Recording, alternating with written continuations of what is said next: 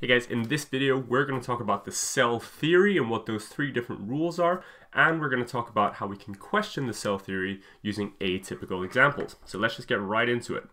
So for your exams, you have to know that there are three different rules about what a cell is and how it sort of behaves, okay?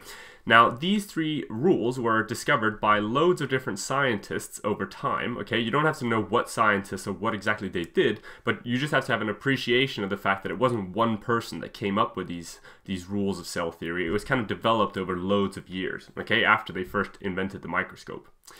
Anyway, you then also have to know exactly what the cell theory rules are, as well as how you can apply them to different types of cells, okay? So the first rule is that all cells come from pre-existing cells, okay? So they don't just pop up out of the blue or crystallize from existence, although they used to believe this. No, they all have to come from a pre-existing cell, okay? So one cell always turns into new cells. You never get some popping up on their own. Fine. The second rule of cell theory is then that cells are the smallest unit of life. Okay, so if you break down living organisms into the very smallest parts, cells are the smallest unit. Okay, you can't get any smaller than a cell itself, right? Which is why a virus, for example, doesn't count as a living organism because it's not actually composed of cells, and it isn't a cell in itself.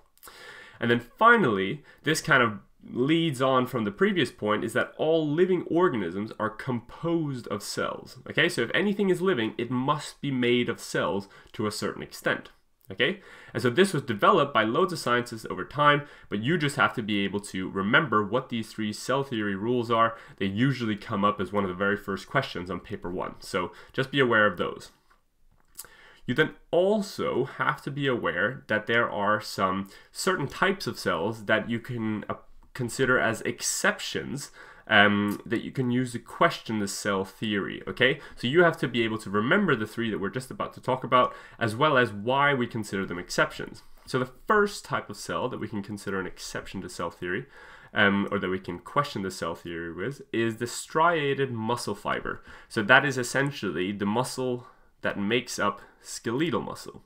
Okay, so if this is supposed to be a bone, and then I'm going to draw a bicep on top of that. Okay, so the muscle that is attached to bones, or that moves bones around, those are striated muscle fibers. Okay, and the reason why we consider these exceptions to cell theory, or why they can be considered challenges to cell theory, is that these cells are incredibly long. Okay, so we usually think of cells as being these very small individual units, right? But striated muscle fibers, those are up to 300 millimeters long, so that's 30 centimeters.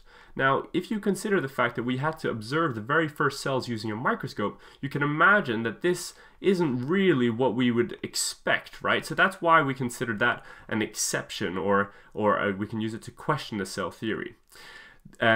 These cells are then also multinucleated, okay? So that means that rather than just having one nucleus inside the cell, there are many different nuclei, okay? And so those are the two different reasons why we can use it to challenge the cell theory, and you have to be able to remember those and recall those.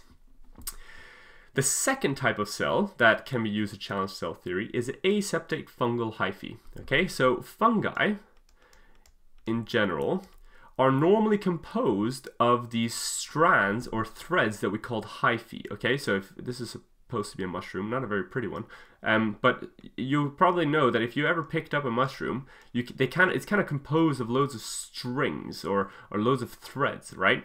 And these are what we call hyphae, okay? And normally these hyphae, if I draw out a bigger picture of this mushroom, okay, these hyphae are normally separated by divisions that we call septa, okay? So those are like a septum that divides two things.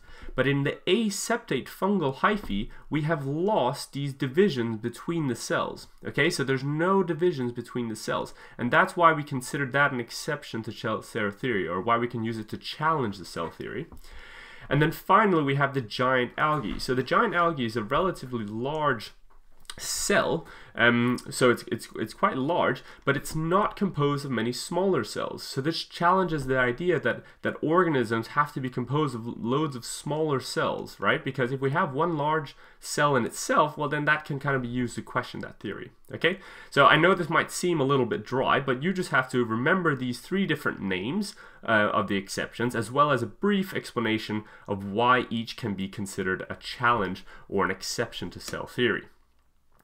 So the key points to take from this video is that there are those three different rules of cell theory, and you just have to be able to recall them for paper 1 typically. And you have to know that there are some cells that don't really follow these rules, and you have to know examples of these. Okay, so that's it for the first part for the cell theory.